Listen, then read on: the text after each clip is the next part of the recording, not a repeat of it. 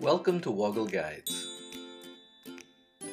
In this guide, I'll explain how you can add another email address to your Gmail account. Let's get straight into it. I'm logged into Google and I'm in my Gmail inbox. It's quick and easy to add an additional email address to Gmail. This will mean that any emails you receive in your second email account will also be shown in your Gmail inbox. If you want to add a Gmail email address to your current Gmail account, rather than an Outlook, Hotmail or Yahoo email address, check out the email guide shown above that explains the best way to do this. To add another non-Gmail email address, we need to go into the settings section in Gmail. I'll move my mouse to the top right of the inbox. You'll see there are a number of icons shown here, but the one I'm interested in is the cog or gear icon for the settings section. Let's click on that.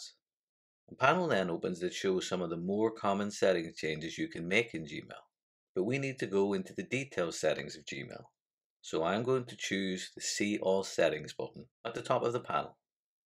A new panel then opens showing a number of heading tabs, but the one we're interested in is Accounts and Import. Let's click on that once to open it. A new page is then shown, and if I move down that page a little, you'll see there's a section called Check Mail from Other Accounts. This is where we can add the details for any other emails that we want to see in our Gmail inbox. To start that process, I'll click on the Add an Email Account button. A new window then appears that asks you to enter the email address you want to add. I'll quickly type that, and to confirm it, I'll click on the Next button. On the next page that appears, Gmail gives you two options on how you can link your email account. The first option is Gmailify. If you link your account using this option, you'll be able to read, reply to, and organize email messages from your other account just like you do in Gmail. Every time you receive a new email in your other email account, it will be added to your Gmail inbox. The second option allows you to import emails from another email account into your Gmail account. This will only add historical emails, however, prior to this date, and won't continue to add new emails as they arrive in the future. The most common and simplest way to link email accounts is to use Gmailify. So I'll click on that option, and to confirm that, I'll then choose the Next button. Because I'm adding a Yahoo email account, a login page for Yahoo email then appears. If you're adding a different email address, you'll see a login page related to that email.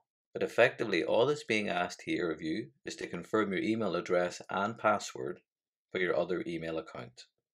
Once done, a further page may pop up that asks you to confirm the access settings for your email account. Choose the right settings for you, and then click on the Agree button in this case to confirm that. Gmail should then confirm that your other email address has been Gmailified. If I close that confirmation box, you'll see that my Yahoo email address has been linked to my Gmail account. If you ever want to remove an email account from your Gmail inbox, check out the email guide shown above that explains how to do that. I hope you found this Woggle guide useful and learned something new. If you have, please like or subscribe for free so that you can find out when new guides are available. Thanks for watching, and do look after yourself until next time.